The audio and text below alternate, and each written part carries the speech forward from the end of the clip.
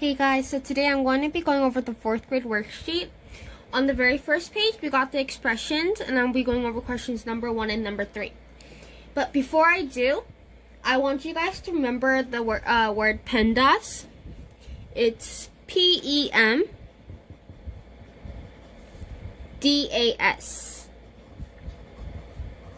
Now, this stands for parentheses, exponent, multiplications, division, addition, and subtraction, and it's the order of the what you're going to calculate first.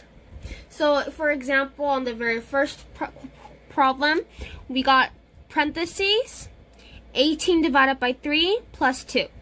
Now, because on our PEMDAS we have parentheses first, we're going to be solving this first. And so if we divide 18 by 3, we'll be getting 6. And we know this because 6 times 3 is 18. Now we'll just bring this down. So it'll be 6 plus 2. And 6 plus 2 is 8. So that is our answer for the very first question. For number 3, we have no parentheses. However, we have 6 times 7 minus 5.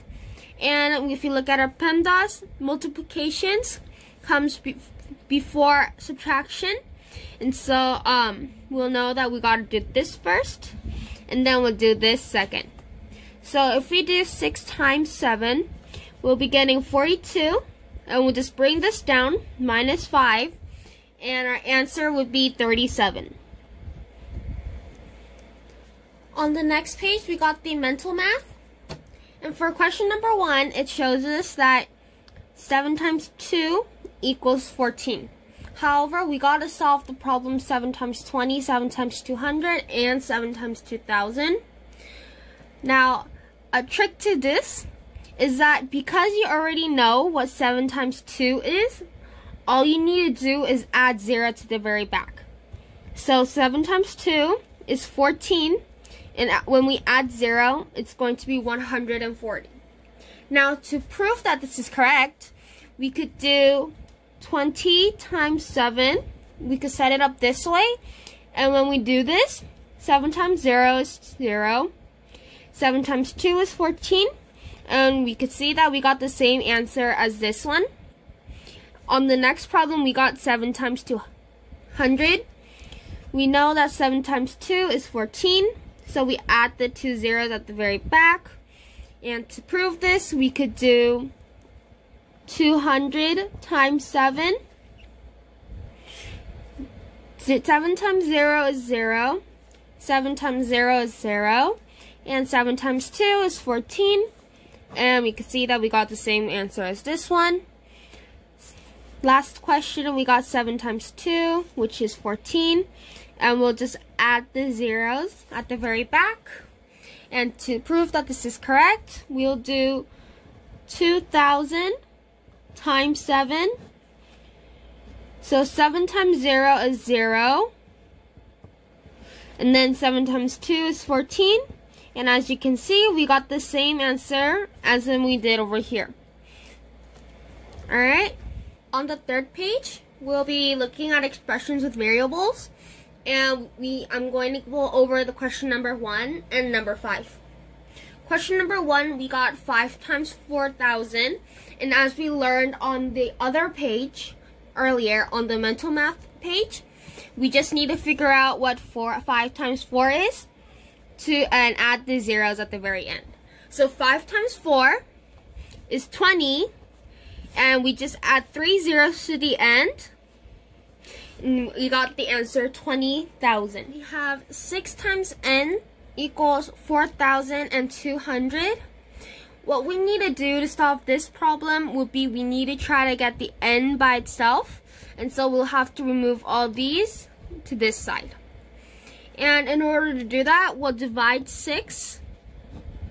Because in a multiplication, we need to divide. And if this was a division, we'll multiply 6 on both sides.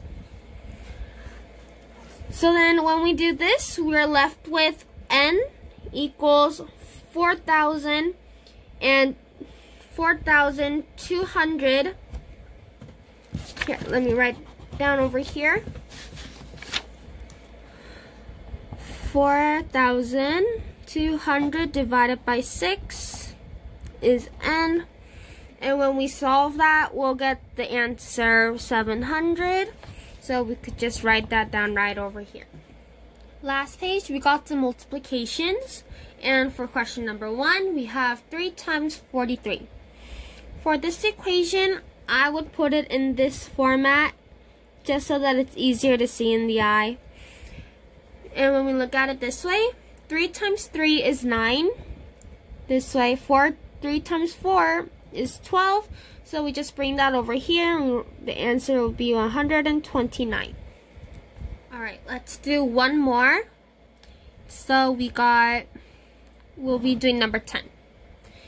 Number 10, we'll set up the equation 57 times 4. Now 4 times 7 is 28. And 4 times 5 is 20, but we gotta add 2, so it'll be 22. And we bring this over to here, and we write our answer 228. And enjoy the rest of your day. Bye.